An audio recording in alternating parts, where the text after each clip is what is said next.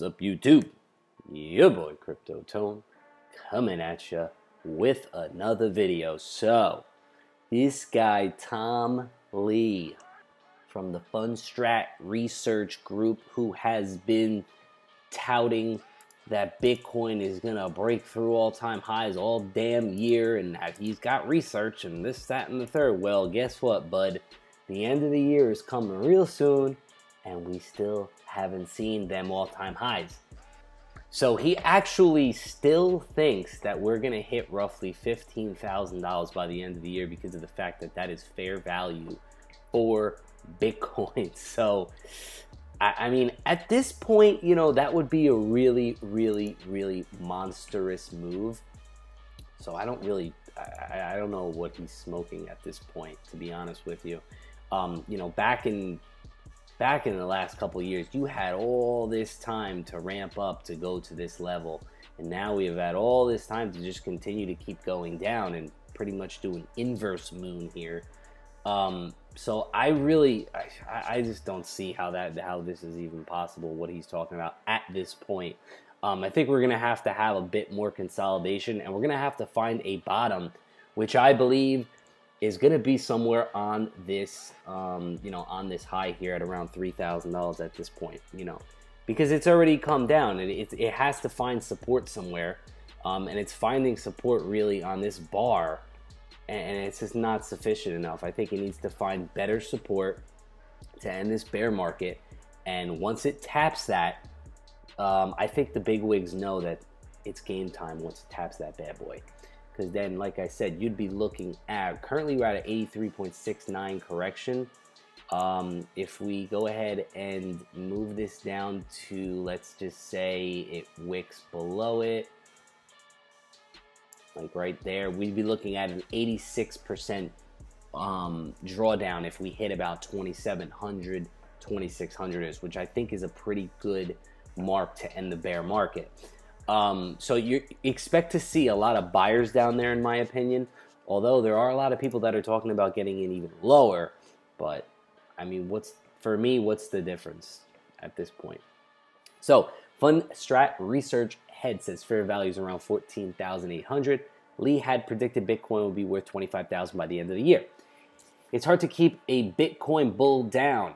Back in May, Thomas Lee, head of research at Fundstrat Global Advisors, was predicting a rally to 25,000 by the end of the year, and despite things not playing quite in his favor, the cryptocurrency is currently trading below 3,400. He's sticking to his guns though, so let's talk about this here. Bitcoin's fair value, given the number of active wallet addresses, usage per account, and factors influencing supply, like mining, is between 13.8 and 14.8. He said in a note on Thursday, his explanation for the divergence include last year's meteoric rally, a meltdown in the macroeconomic climate, and treasury sales during initial coin offerings. Well, Mr. Lee, if you're interested, I got some Bitcoin for sale, and I'll give you a deal. 10K a Bitcoin, let me know. Fair value is significantly higher than the current price of Bitcoin, he wrote. In fact, working backwards to solve for the current price of Bitcoin. This implies crypto wallets should fall to 17 million from 50 million. Okay, makes a decent point there. User adoption and Bitcoin's acceptance as an asset class are the key factors that will drive it higher beyond 2018. If Bitcoin wallets approach just 7% of Visa's 4.5 million account holders, fair value would be at 150,000 per Bitcoin, according to his model. So, I mean, Bitcoin wallets 7%. Yeah, the thing is, people are going to have multiple wallets, but also people have multiple Visa cards, right? So, you know, it makes sense. It definitely makes a lot of sense. And I think that is to come in the future. I just don't see how in the next 18 days we could actually go, you know, back to that fair value price. So he makes a good point there, but I think that was a good kind of deflection to say, like, look, that's the fair value, but I fucked up.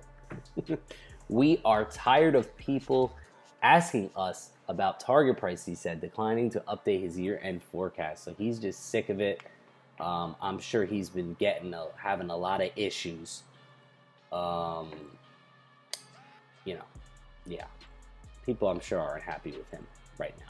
But guys, it seems like, there are a lot of bulls out there that already came out and said, look, we're going to need a little bit more time.